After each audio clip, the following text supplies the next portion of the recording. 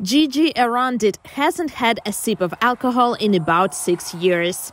In February, she opened Binge Bar, an alcohol-free bar in Washington, the first of its kind in the U.S. capital.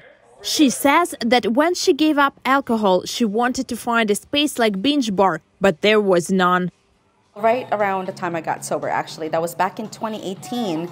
I was on my way to Dominican Republic, and I grabbed one of those airline magazines by Southwest and read about an article about a non-alcoholic bar in Austin, Texas. In 2020, during the pandemic, around June, I want to say, this space became available, and I was asked if I knew someone that would be interested in renting the space or if I was ready to start my own venture.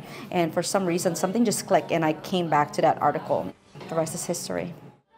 The Binge Bar immediately became popular with locals. Many say it's a relief to sit at a bar and not apologize for choosing a non-alcoholic drink.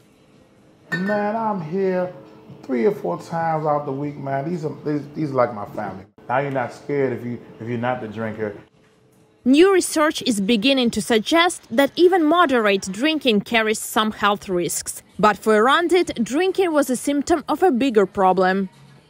I think it was my escape. I think it was also presented to me at such a young age, because in the Philippines you can drink at 16.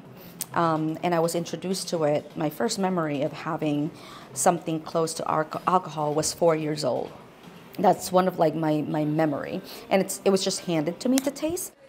For alcoholics or people who just don't like to drink, socializing can be difficult. Booze-free bars can become a useful addition to therapy. Many people have an assumption that a person who drinks too much is a bad person and is being selfish or hurting other people willfully.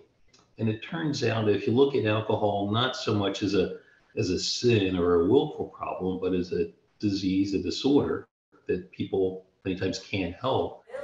Experts say finding a new hobby to replace thoughts about alcohol can help people who are trying to live alcohol-free or think they have a bad relationship with booze. With that in mind, Arundit hosts events like yoga and Pilates, dance sessions and musical gigs at the bar.